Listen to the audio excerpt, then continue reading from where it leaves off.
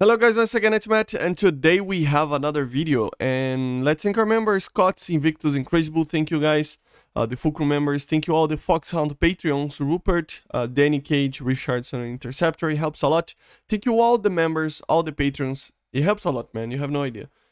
Make sure to subscribe and let's get into it. So, today we're going to take another look on the decal. I know, I already did a video talking about the MiG-29, but a lot of people were talking about the helicopter, the tank, the ship, and I just wanted to make a quick video talking a little bit about it. A kind of a rumor kind of thing, but still.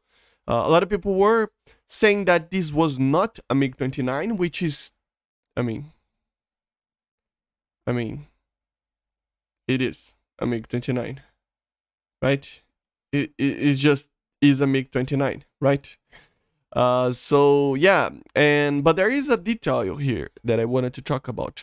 This little thing here, it feels like it is another pylon, which would make it having 4 pylons.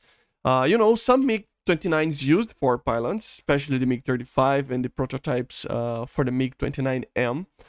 But in general, normally it's 6.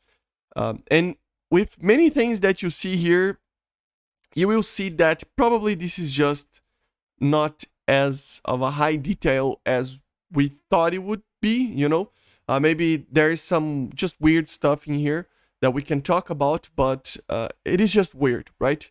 So I will like give you a lot of examples of this, but it feels like there is some sort of differences between this decal and real life, you know. But I mean, we are just getting too much into this, right? I think it's too much, but still. But yeah, the MiG-29 is here, not a Su-27, especially because of the back here. The Su-27 is a lot more longer and bigger in general. The space between the canopy and the wings would be more separated than the MiG-29. So yeah, it just makes sense that it is a MiG-29, right? Then we have the tanks. The tanks are the same as you see here, and it's really hard. We couldn't find the tanks actually that were used here. Not at first, at least. With the muzzle brake here, we kind of think it's 125 millimeter or something like that, similar to something. I mean, it feels like it is. It could be something like this, the Object 292, but I don't know, man. It doesn't feel like this is it. There are many options, but none of them seems to fit exactly. Even people were saying like Merkava and stuff, but this muzzle brake is just different.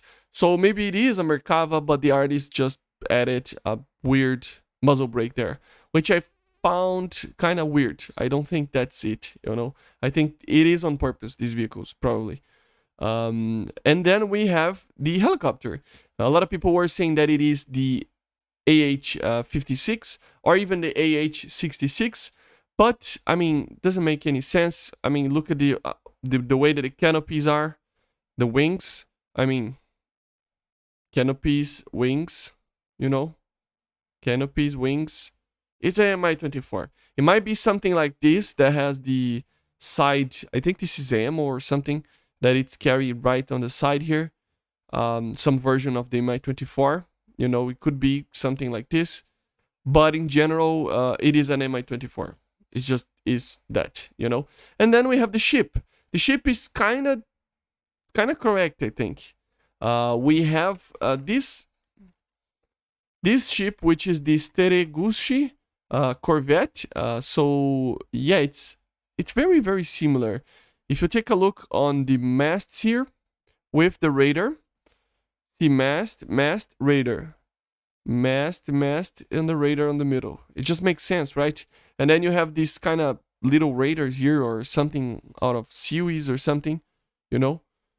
And then just the way that the ship is probably this. But the thing is, this ship is very modern.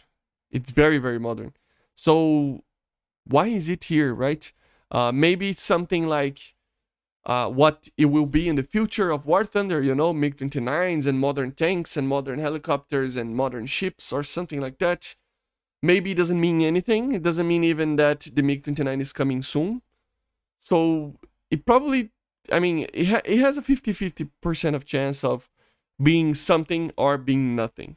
The thing that I wanted to make a point here is that there are some inconsistencies here in like the guns, the pylons, the way that this part on the Mi-24 is, you know, the way that the ship is down here is kind of weird. So there's many inconsistencies, which makes you wonder if this is even supposed to mean anything, you know? Probably doesn't. But I wanted to talk about expectation, basically, because a lot of people are expecting this to be a major thing, and it probably is not. That's just what it is, you know? So maybe it doesn't mean anything that a MiG-29 is here.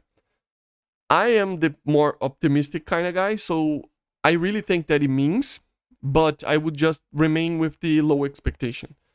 Because Gaijin actually likes this kind of thing, you know, of adding these minor details that people just tease people of what's coming or something like that. A lot of the marketing of Gaijin, I feel like it's based on hype, you know. So it makes sense, right? To have this type of thing just to make people talk about it. I mean, it's just another anniversary, you know. But if you add something like this, you make people talk about the game, and you can see that on my videos, you know. This patch was not the greatest patch ever, with the Finnish stuff and stuff like that. And even with that, I mean, it got some views in the videos, 2,000 views, 1,000 views, stuff like that. But it was nothing compared to the dev server, for example. And especially, I mean, I made a video on a little decal like this, just talking about the MiG-29, and it has like 10,000 views, like 5 times more than the MiG-21s from the Finnish ones. So we are getting stuff from the hype, you know. The hype is real. The hype is making the marketing options for Gaijin, so it just makes sense, right? But anyway, I hope you enjoyed the video. Make sure to subscribe, be a member, be a Patreon. I left a link in the description, se você é brasileiro, para usar o Pix para doar pro canal. And I will be doing a PayPal as well soon for you guys to be able to donate if you want to, right? So yeah, thank you guys, and I see you guys on the next one.